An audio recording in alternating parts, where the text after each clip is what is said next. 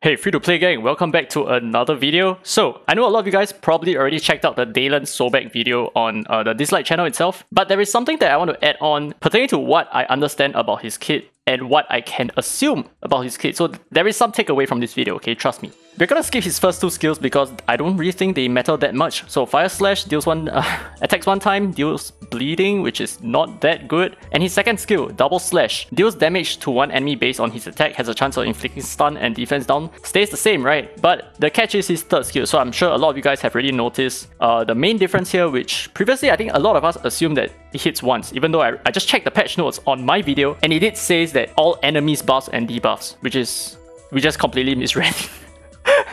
I completely misread it, okay? I take the blame. So, it is supposed to be an AoE attack, yes, but there is one main difference, which is now he reduces the enemy's AP instead of landing diseased. But this is not all that I wanted to share about this video, okay? So this is one of the main takeaways, okay? So right now he strips buffs and he reduces AP at the same time. So what you might consider him to be is like, let's say a turn 1 AP controlling DPS or something like that. Because if you can strip buffs, you can then, reduce their AP if you removed an immunity buff, for example. But then the problem is we already have a Lucas. And Lucas does the same thing on his third skill. And in fact, Lucas is probably superior because Lucas is currently, I think, the third fastest Esper in the game. He has like 107 speed plus 7, I think, which is 114.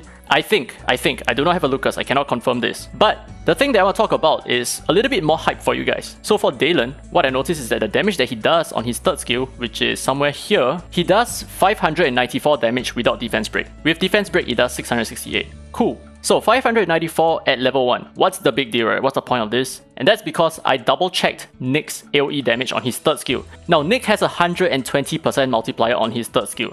And Nick is doing, if you can see here, 484 damage. So what Daylon is actually doing is 23% more damage than what Nick is doing right here. And I can almost guarantee that Daylon's AoE damage is probably also going to be about 120%, and I can show you over here just to confirm. So Nick, third skill Skyfall, attacks all enemies, deals 120% attack damage. So I'm going to assume his multiplier is somewhere similar, which means that his attack power itself is about 23% more than Nick, who is a controller. And Nick, his stats at max level, he has almost 1000 attack, which puts Sobek somewhere around 117 something attack. I think this is just mental calculation right now. So somewhere close to 1200 attack, which means that he is actually a pretty decent damage dealer. He's not like Aurelius, who has like 963 attack. Yeah, I remember stuff like that, right?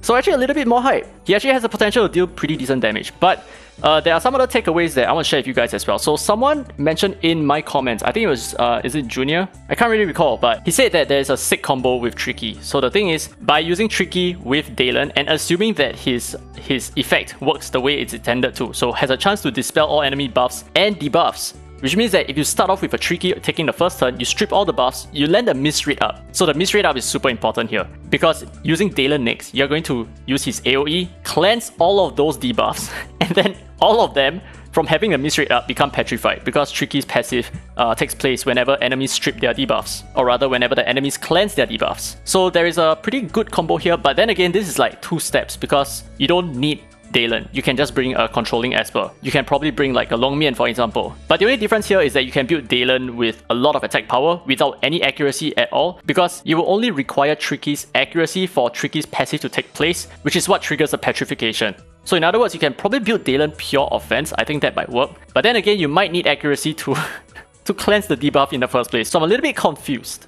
But regardless, Daylon is definitely a little bit better than what we expected, because Diseased was honestly one of the debuffs that really don't matter at all. But now that he reduces AP, at least, there is something in his kit. And I watched Kovian's video covering this as well, and he did mention something about Daylon possibly countering JJ. I believe that this is quite true. I think this is possible. Because at the point where JJ has a standoff buff, he already has a little bit, like just a sliver of HP. Which means that even though this skill might have a lower multiplier of like 100+%, it should still be enough to wipe out the JJ. But another thing that's important to take note of is his second skill. So we're going to go back a little bit. So back to Double Slash. He does 1187 damage on his skill. And this is incredible. This looks something like 250% multiplier or something like that. So I do feel like he has the potential to be a mini Liling in some cases, right? He's a mini Liling, except that he has some stunts and all that kind of good stuff. But he's definitely different. But anyway, that's it for my initial review on Daylon. I think he is okay. He's definitely better than what I thought. Not that interesting in my opinion because Lucas exists, but at least he's going to be like the more offensive version of Lucas, probably. But anyway, let me know your comments down in the comment section below. I'm curious to know what you guys think about him right now. Anyway, hope you guys enjoyed today's content. If you did, don't forget to leave a thumbs up. It really helps the channel, and subscribe for more Dislyte content. Now with that said, this has been Free to Play, and as always, I will see you in the next video.